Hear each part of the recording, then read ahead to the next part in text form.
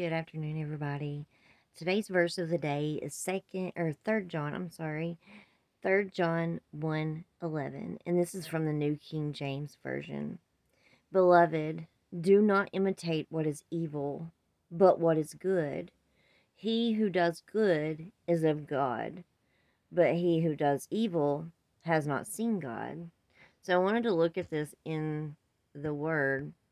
So I had pulled up 2 John 1 by accident, 1:11, and it actually says, whoever transgresses and does not abide in the doctrine of Christ does not have God. He who abides in the doctrine of Christ has both the Father and the Son. If anyone comes to you and does not bring this doctrine, do not receive him into your home, your house, nor greet him, for he who greets him shares in his evil deeds. That's crazy. So then, all right, let me go to 3 John 1:11, like I was supposed to in the beginning. And it says, Beloved, do not imitate what is evil, but what is good. He who does good is of God, but he who does evil has not seen God. And over here, these are some scriptures that reference scriptures for that. If anybody wants to screenshot it or jot those down for further study. But I found that to be really cool that we went to 2 John 1:11, and it was basically, that was by accident, but he's basically saying this again, you know. He says in verse 7, for many deceivers have gone out into the world who do not confess Jesus Christ as coming in the flesh. They don't believe that God actually sent his son, but it was God in the flesh. It was Jesus Christ as a man. They don't believe that he came down in the flesh. This is a deceiver and an antichrist. I know that we say that, especially right now, you hear people talk about the antichrist a lot.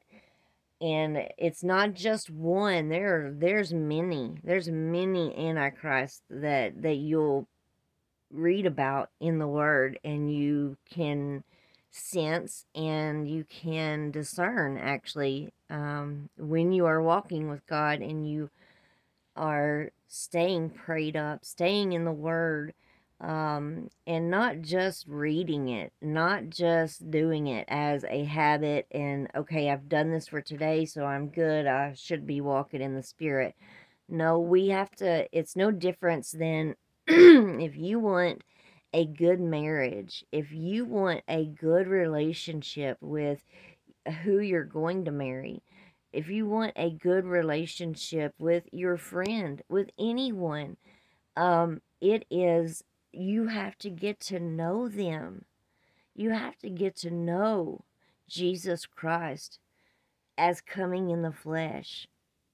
If not, the word says right here, this is a deceiver and an antichrist. Look to yourselves that we do not lose those things we worked for, but that we may receive a full reward. And at the bottom, he talks about wanting to come see them, and he has so many things to write, but he wants to speak to them face to face, that their joy may be full.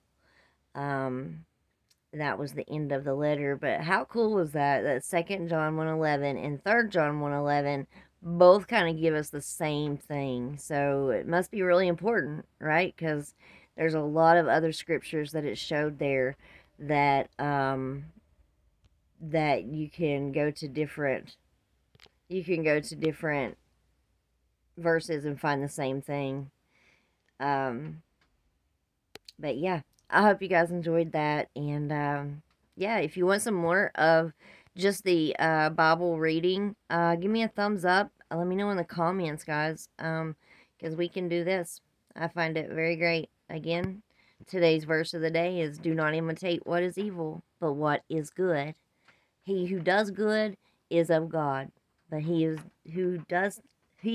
he who does evil has not seen God. Thank you, and all glory to God. Have a great day, guys.